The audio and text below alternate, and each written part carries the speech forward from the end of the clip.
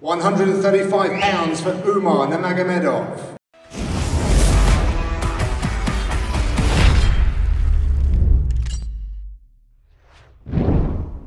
Test. 1, 2. Helen Yee here in Abu Dhabi. Always great to be joined by the one and only Coach Javier Mendez. Always great to see you, especially now we are here in Abu Dhabi. Yes, we're here in Abu Dhabi, my second home. Yeah, it's nice to be here. I know you flew in a few days ago. How was the jet lag? The jet lag actually got me a little bit on this one. So, yeah, it got me. Last time it didn't. This time, yeah, it's not fun. Wait, how did it get you this time and not last time? Did you not sleep on the plane? No, I don't never get to really sleep on the plane. I have a hard time sleeping on planes, even with sleeping pills. But for whatever reason, I don't know. It got me. Sometimes one of them lasted almost a whole month with my sleep pattern being off. This one here, it's not bad, but it's people that get it know it. Like the schmo knows. Yeah, he got jet lagged. I got jet lagged. I was in bed for, I think, 20 hours yesterday. It hurt pretty bad. Yeah, I slept the other day about 13 hours straight. You know, that was kind of messed up, yeah. So you can imagine how fighters are and how they feel when they come here, what they have to deal with. Nobody understands what a fighter goes through till you hear the word jet lag. You go, what is jet lag? And, you know, as a fan, you're thinking, it's not that big deal. Till you get it, then you go, wow, how do those guys perform like that? Yeah. You don't even know what day it is. Your head's like glued to the bed. Yeah. And then, you know, that's why Team Khabib, we always, when we're knowing we're going to a place that's going to give us jet lag, we're always at least 2 weeks early. At least 2 weeks. Yeah. But you got to be able to afford it. It's not that easy. Most camps can't. Well, did you drink your coffee today? No, I didn't drink my coffee. I haven't been drinking too much coffee. And sometimes I feel I need it really bad. But lately, the last 2 weeks, I haven't been drinking coffee. And actually, I'm doing a little bit better health-wise. Oh, that's nice. I feel a little better. I don't know. Yeah. Maybe coffee's not good for me. Wait, what made you cut out the coffee? I did it by accident. And all of a sudden, I just started noticing I'm feeling a little bit better. Yeah, so I don't know. Maybe I should have something done, checked or something, because the coffee may not be my best friend. Wow. I drank 2 cups today.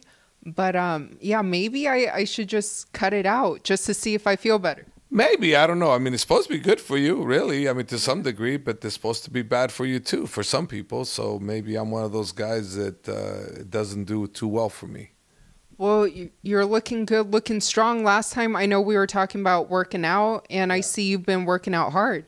I've been working out. I've been staying on my fitness. I did get on Manjaro to originally kickstarted. Without Manjaro, I would have never lost the weight. I lost like 35 pounds, wow.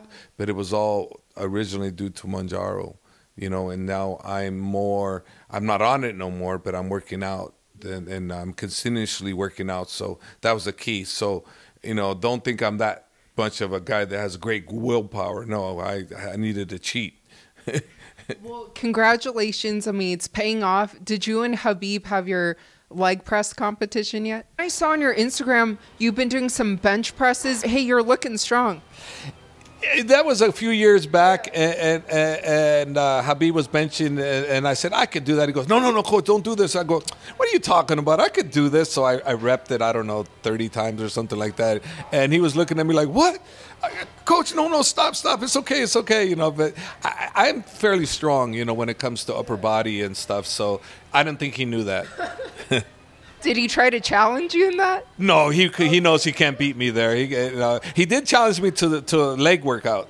He said, Coach, I can beat you on legs. I go, oh, really? Okay. So then we tried it, and he went in to do the leg push, and then he stopped, like he pulled a fast one on me. He just made me think he was going to compete with me, and he didn't. He just, I'm done. He walked off. I'm like going, so we yet to see if he's got stronger legs than me. I don't think he does. And it's the leg press machine.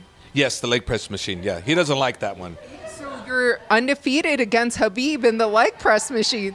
Yeah, I'm undefeated because he didn't challenge me. But on the weight, I'm undefeated too. Yeah, and for those who haven't seen his bench press video, you're bench pressing, what, 500 pounds?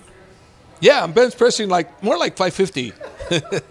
No, we did not do our leg press competition. I think he's afraid. He's running from me. He didn't even want to send me location. So I know, Khabib, send me location, leg press. Yes.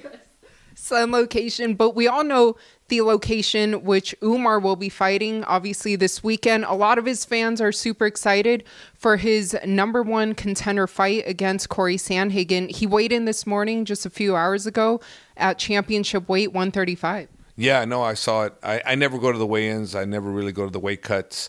I'm kind of like the old Papa Bear. They kind of let me do a lot of what I want. You know, Khabib is more the leader. He runs everything just like his father did. And I come in and I do my little bits in here, a little bit there. And for the most part, you know, I do what I've been always doing. You know, I come in, I do my thing. And Khabib, in all honesty, has always been coaching these guys, even when he was fighting. So the only difference this time around for Umar is now he gets to have the great one in his corner also. So having him in the corner with me is fantastic. My only thing when he corners is he's gonna go crazy. He's gonna go up. He's going so I say, calm down. Like always, I'm gonna do that. But it's so great to have him in the corner and to watch him coach these guys.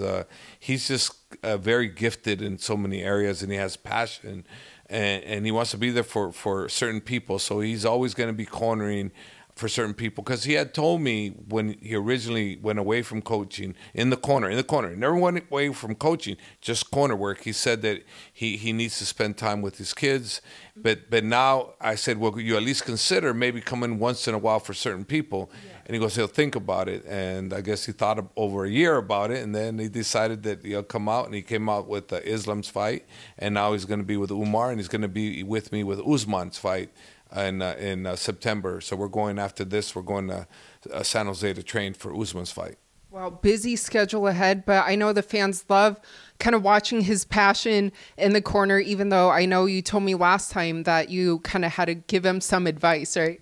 Yeah, I had to say, hey, you know, you don't have to, you know, scream so much and stand up. I do some bit, you know, just be selective as when you scream, because when the crowd's going crazy, and you're going crazy, he's not hearing you. Yeah. So wait to get in, you know, pay those little tiny, those are little tiny things that I give him, little things like that. You know, everything else he has. His instruction is great. I mean, he even demonstrates the striking techniques to perfection now. He knows. Khabib knows. Yeah, definitely.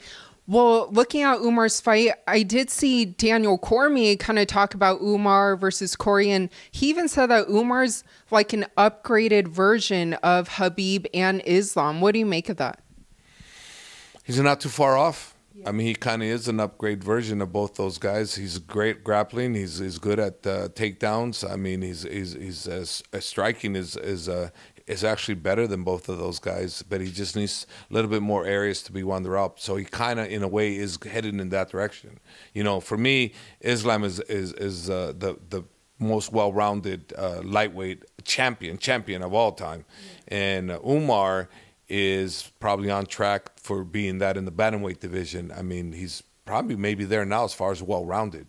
You know, he might be there. I have to really look and see who all the players are, so I really can't make that assumption just yet, because, you know, if I say all time, I'm looking at Demetrius and I'm going, Demetrius is pretty damn good all the way around. So I'm not making that, I'm not making that judgment yet. But wait a minute. Demetrius is a flyweight. Yeah. Oh, so okay. So maybe I have to relook at that, and then I'll see. Then when I see that he is, I'll make that, prediction that he is. But right now I can't look at that like that.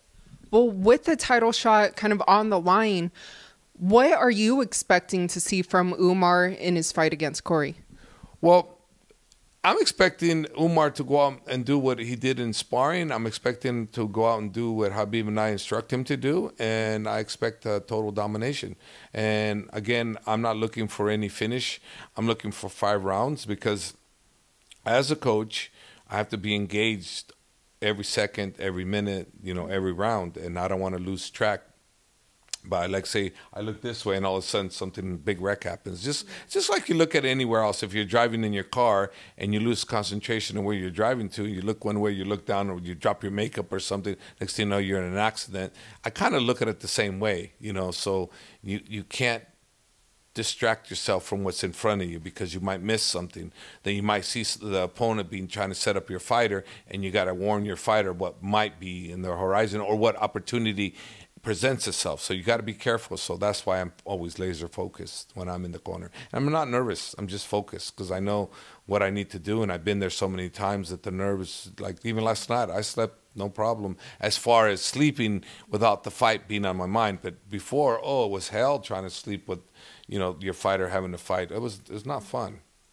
Well, I know Islam's also here. So how's Islam doing? And will we see him kind of in the corner as well?